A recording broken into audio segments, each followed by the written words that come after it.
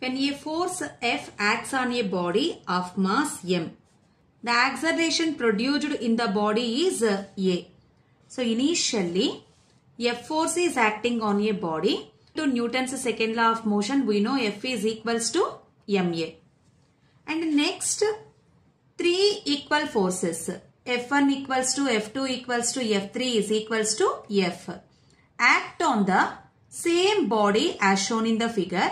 Then the acceleration produced is. So in second case, we don't know the acceleration.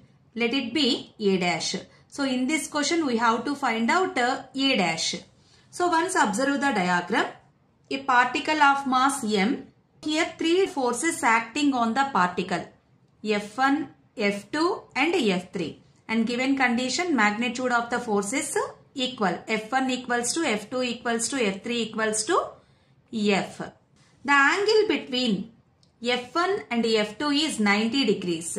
So resultant force in between these two forces, let it be Fr. Fr is equals to square root of F1 square plus F2 square plus 2F1 F2 cos theta. Theta is equals to 90 degrees. Cos 90 value 0. So this term is 0. And we know F1 equals to F2. So now F square plus F square 2F square.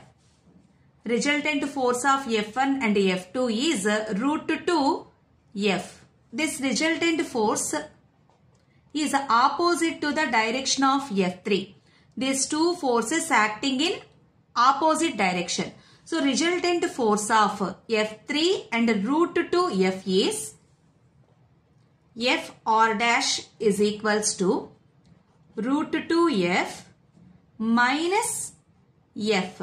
Why? Because F3 also equals to F.